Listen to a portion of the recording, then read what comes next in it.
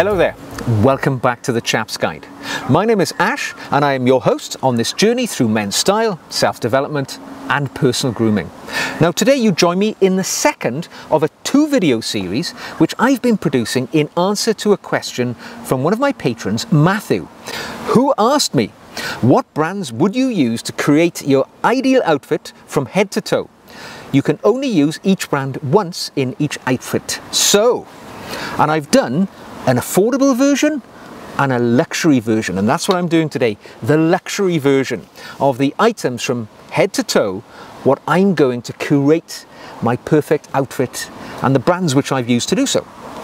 So I'm going to start from the ground up, and because, as I said in the earlier video when I talked about affordable items, the footwear is where you should be putting a lot of the money in your outfit, because your shoes, foundation of the outfit, is what people look at first. If you've got cheap plastic cemented sole shoes on, it's going to cast a negative light on the other items you're wearing. But if you've got good shoes on and a cheap suit, you're going to look smart. So I'm putting a lot of money into my shoes on this occasion. I've gone to British brand Gaziano and Girling. Now they're not one of the big long heritage traditional brands who've been around for 150 years. Gaziano and Girling, I think they've been around about 30 years, maybe even less than that. They've got a shop on Savile Row now, and their shoes are, to me, just a little touch of contemporariness to them, which I find a little bit more alluring than some of those really old traditional shoes that I often see from brands such as Crockett & Jones and Church and so on. The ones I've gone for here today, now where are they? So I've gone for the Gaziano and Girling Highland semi-brogues in a vintage Rioja coloured leather, and these are very, very attractive. What I like about them is, well, two things really. The colour, obviously, it's very charming colour. It's obviously vintage Rioja, it's burgundy, let's call it as it is. But that colour is something I can see being very easily wearable across a wide range of my clothing. I like the design of these shoes as well. Look at that suspiciously square toe. Very, very indicative of high quality when you see men's footwear like this. And I do love with that semi-brogue where the toe cap has gone into a little sort of chevron, a swoosh, if you want to call it that, instead of the traditional straight across the toe cap. I think that just adds a bit of Art Deco elegance to these shoes. Lots of the broguing again around the extremities of the shoe, as you can see, but these I think are absolutely glorious. They should be. They are 1,300 British pounds, which sounds a lot of money. But, all right, staying with shoes just for one more moment, staying with the same brand. If money was no option here, which unfortunately I am being kind of limited, similar type of shoe, also by Gaziano and Girling, and this is a similar shoe from their Optimo range, right? So this is made to measure in effect, so a custom made shoe. But these cost 3,000 British pounds. So if I've really won the lottery, right, this is where I'd go. More than twice the price of those Highland semi-brogues. A very similar shoe, but made to a higher specification. So it just goes to show, you know, if money were no option, there's always another step up you can go. So staying with the footwear, as I did in the last video, funnily enough, there's one item which is similar to both. Socks, the hosiery.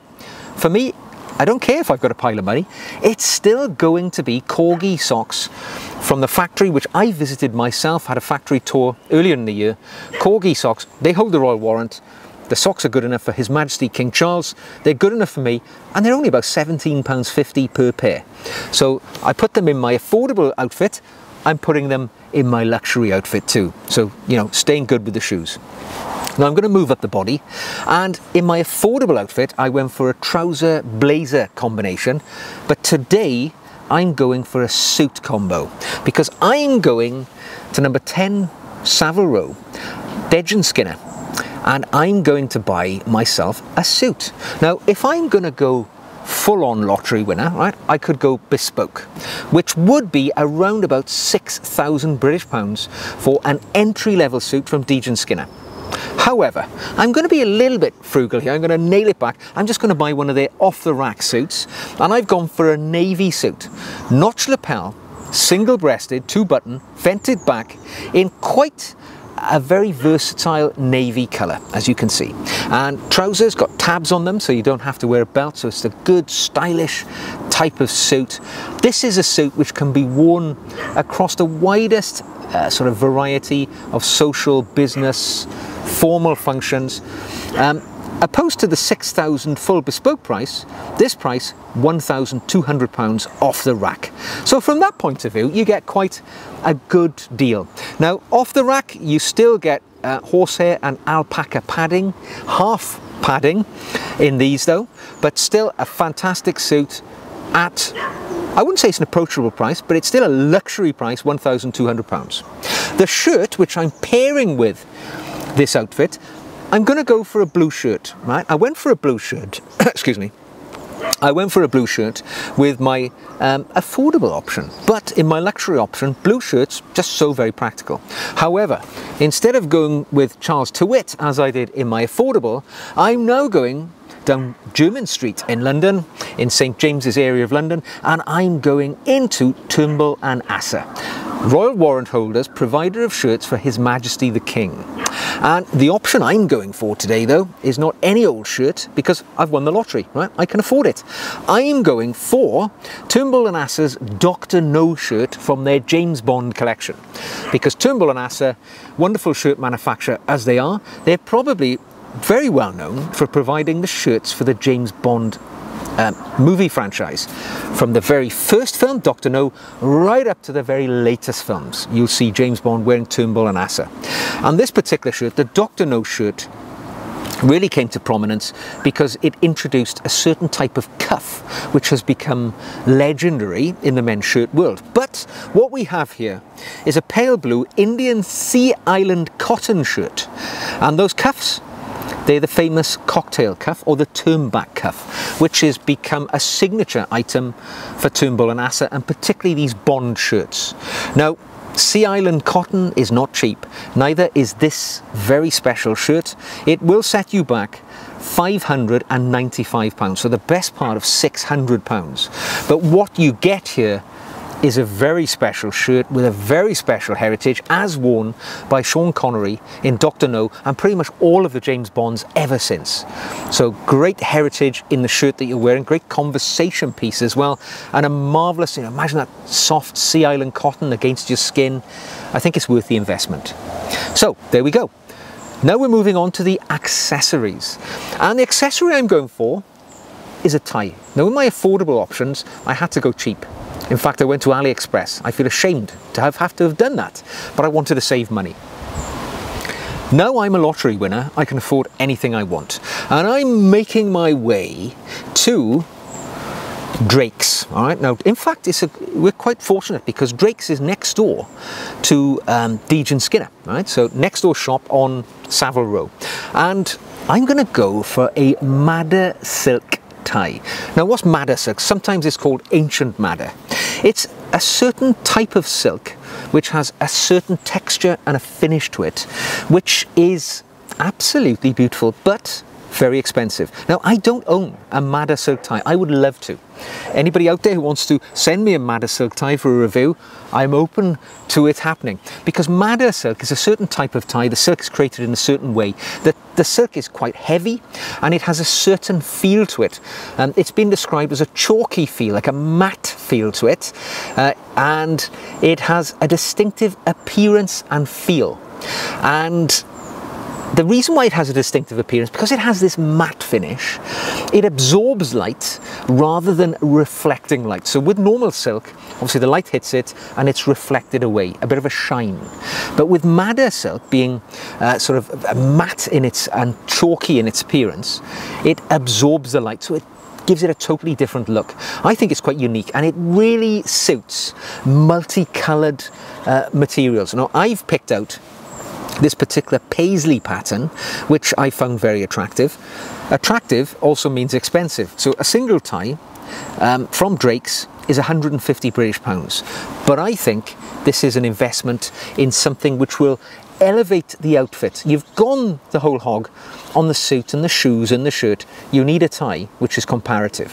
And there we go. So there is Drake's. Not an old company, not a heritage company. It's only been around, well, I don't know actually. I think it's probably got a few years under its belt. But still, it's a brand which I think carries a lot of clout in the men's style world. Now, staying with those accessories, as a lotto winner, I'm going to splash out because in my affordable video, I actually suggested using just a handkerchief to save money on the pocket square, or repurposing a bit of material from around the house and wearing it as a pocket square. But on this occasion, I'm going to Rampley & Co, right? Because money's no option now. I'm a lotto winner. I'm going to Rampley & Co, who have a reputation for making the most amazing pocket squares out of works of art, prints of works of art. They often have historic, battles or historic moments from history, and they create a pocket square around that situation.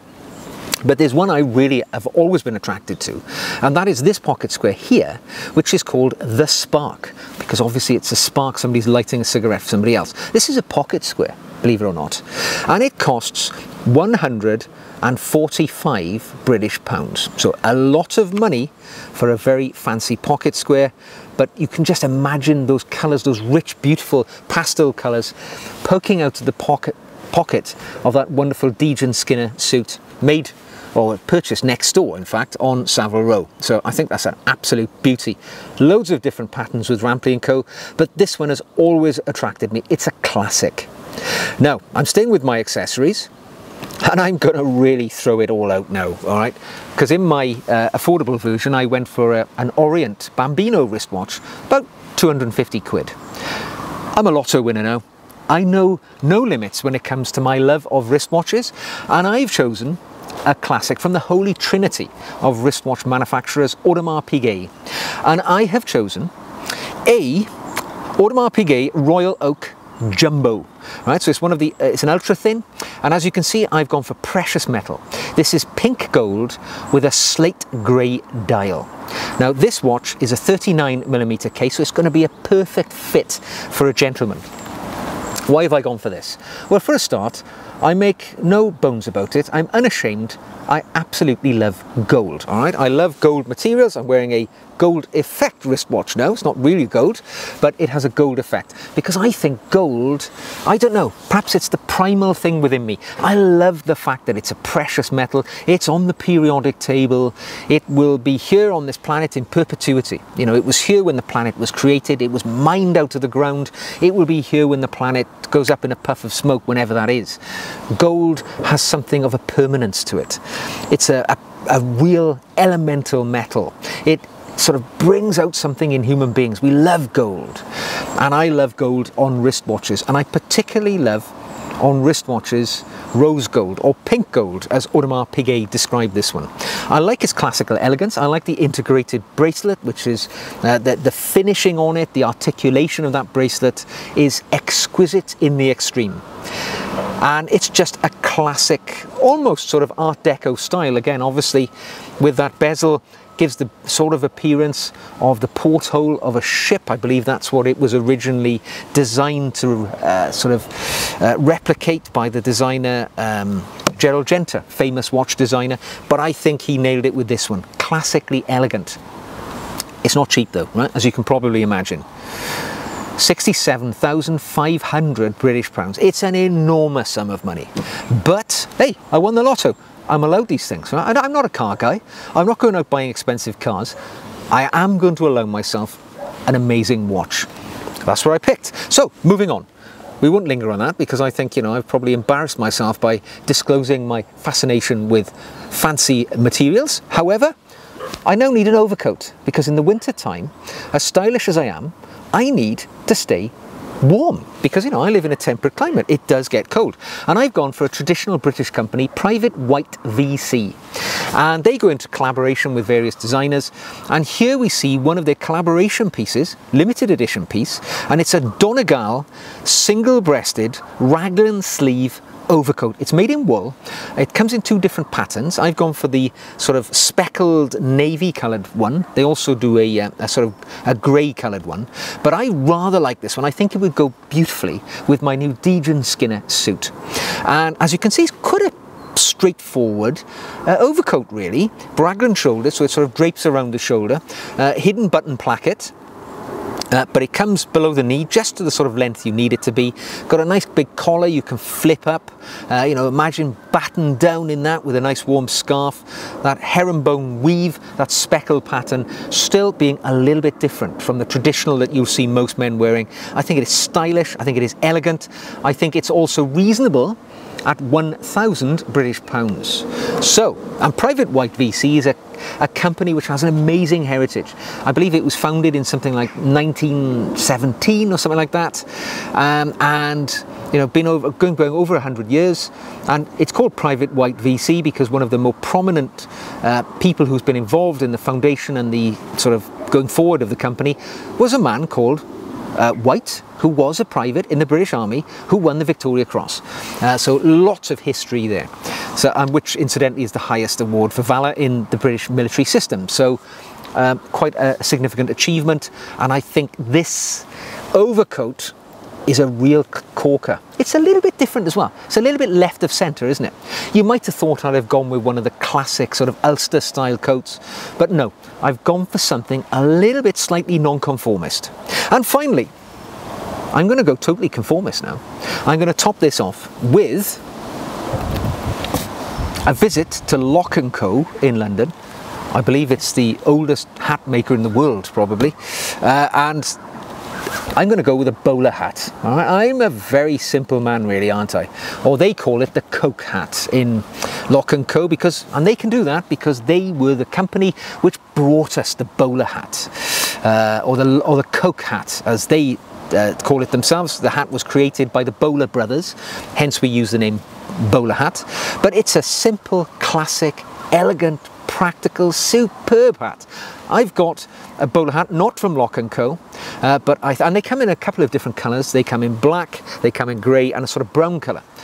The brown would probably be a good fit for the outfit, which I've curated here today. But if you wanted to go for something you could wear with everything, you know, the black bowler is the classic of all classics. 575 British pounds will buy you that, and it's a hat which will last you a lifetime for sure. And there we have an amazing curated outfit. Now, I've gone a bit nuts on a few of those items. The shoes, the watch particularly. Okay, I'm entitled to it. I'm a lotto winner. Forgive me for that. But that's what I would curate from head to toe if money were no option and I wanted a little bit of luxury, yet still something I could wear out and about in the streets and not look as if I was on my way to open the circus. So, there we go. I hope you enjoyed those two videos on the affordable options and my luxury items in that curated outfit. If you did enjoy it, give it a thumbs up. If you'd like to see more videos like this, click the old subscribe button. If you want to ask me a question, do so in the comment section below or by sending me an email. You can see my email address on the screen now. If you'd like to support the channel, you can buy me a coffee or you can become a patron and get additional video content over on my Patreon page. And all of the information around that is in the show notes below. So, take care, curate your outfit from head to toe. It's actually good fun to sit down and pick the things you could choose if money were no option. And then when the lotto does come your way, you're ready to strike. So until the next time, take care, and I will see you again very soon.